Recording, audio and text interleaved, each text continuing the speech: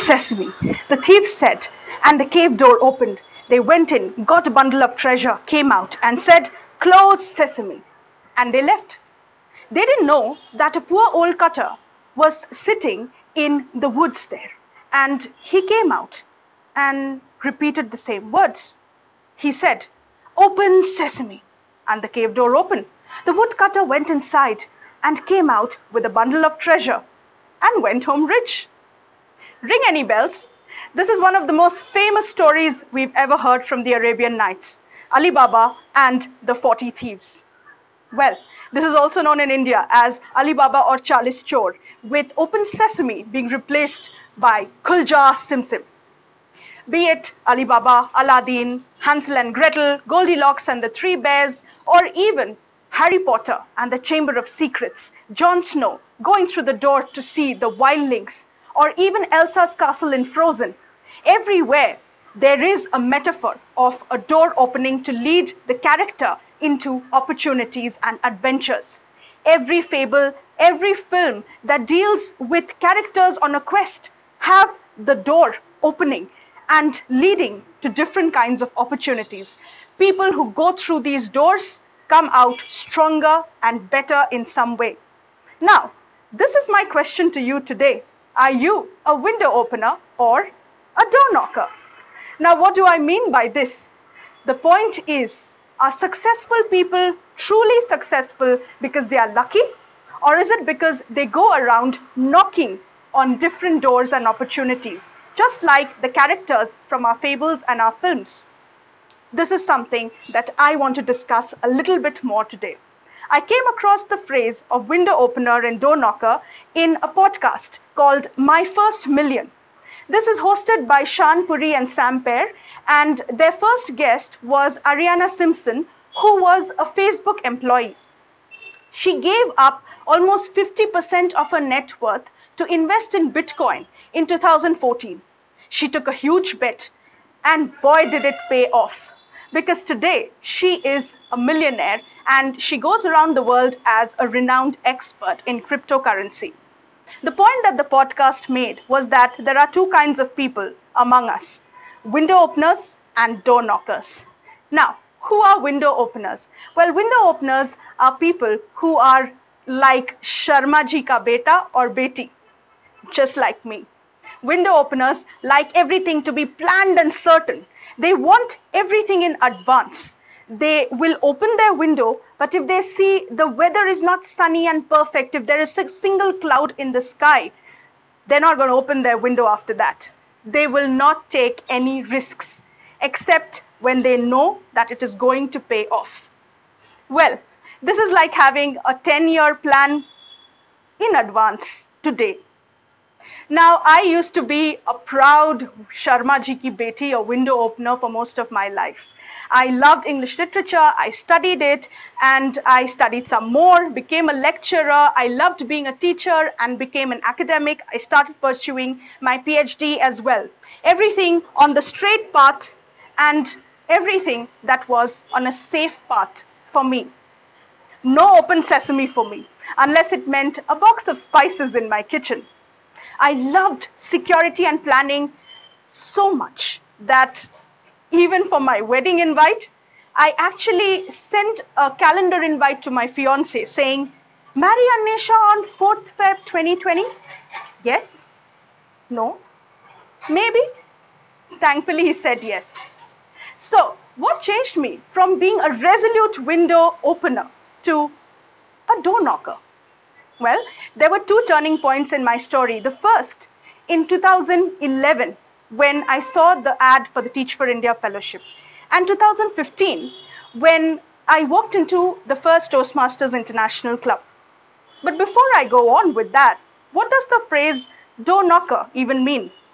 According to the podcast that I discussed earlier, being a door knocker means someone who is willing to take risks, who is willing to take up the opportunities around them, to knock on several doors, open them and see what's behind them, and then engage with it.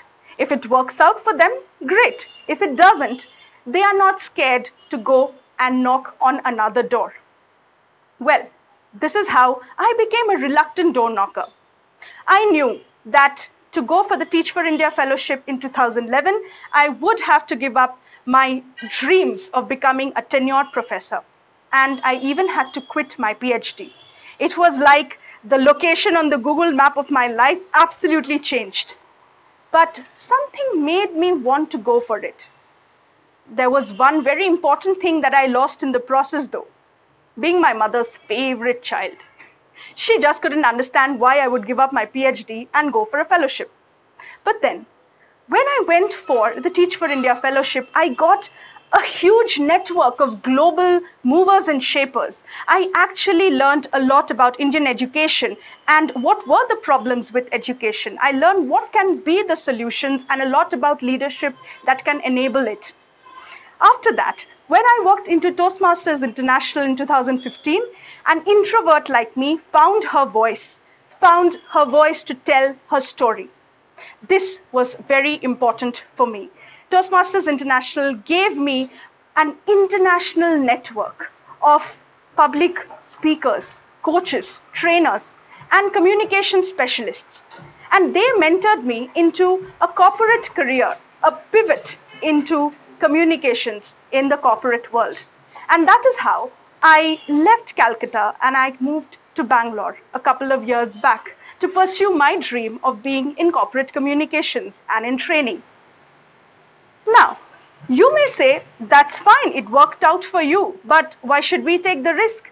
What is the point of being a door knocker when I don't know what's on the other side of the door? Why not follow the dots and go on a straight line, work very hard, study something, and keep studying, get better at our jobs, and then just have a good time at it? Well, this is not the world that we used to live in a lot earlier. Given the pandemic, given the situation that we have gone through with recessions, we don't live in an unemployment-proof world. Every step, there is going to be some challenge that is thrown at you for which you are not prepared. We have seen many people lose jobs, their businesses, and even their careers at the snap of a finger. Now, if you really want to be unemployment-proof and recession-proof, this is the way to be. Start door knocking. You don't know which path can give you the leverage to build your personal brand, your professional brand, or even your career or a business. Now, if you don't believe me, I'd really like to talk to you about some of the people whom I admire. Lily Singh, creator of Superwoman. Greta Thunberg, environmental activist. Trevor Noah, stand-up comic and host of The Daily Show. Nasir Hussain of Nas Daily, who creates daily videos for over 5-6 years now, traveling around the world. All of these people started off with a side project, a hustle, a door knocking to see what might happen if they chose to do something different, if they chose to make use of their resources and skills to try something new. And they did it. They built a legacy, they built a career, they built a business, and they built a personal and professional brand that is known globally. That is the power of door knocking. Now, when I started off being a reluctant door knocker, it gave me the strength to try out new opportunities and take those managed risks. When I started becoming a communications trainer a few years back, I also started going into various other door knocking opportunities. I sort of forced myself to get into more door knocking opportunities, like creating content on my YouTube channel, Ask Annie, like repurposing a lot of the content for LinkedIn's content and for LinkedIn's audience. Well, for all of these things, I got my reward in an amazing way when I was listed on LinkedIn Top Voice, one of the top content creators and influencers on LinkedIn India's platform in 2017 and 18. One of my articles went viral with over 2 lakh views. This is something I had not dreamed of in my wildest dreams, and it had not happened for me by being a window opener. It had happened for me by being a door knocker.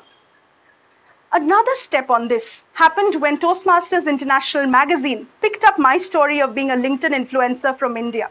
They published the story, and voila, members from over 144 countries had got to read my story. I could never have hoped to reach so many people had I not taken this one small chance, which led to many other chances. This is what I want for you. I want you to go through the process of door knocking, to take that managed risk, and yes, get that support from family, from friends, from mentors, from podcasts and books, and learn and take that chance again and again. Yes, accept when you are failing.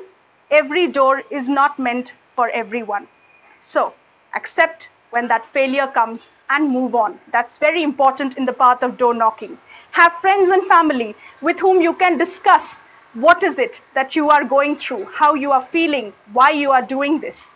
And lastly, have mentors who can guide you and give you honest feedback. People who have done it before you and who can help you make the road smoother. Another last thing that helped me was having a fixed source of income on the side. It does not help to have financial worries when you are going door knocking. So keep it as a side hustle, but keep your day job. I hope this inspires you to start your journey of door knocking today. And I leave you with a few lines from my favorite song by Lee Ann Womack, I Hope You Dance. I hope you still feel small beside the ocean. Whenever one door closes, I hope one more opens. I hope you dance.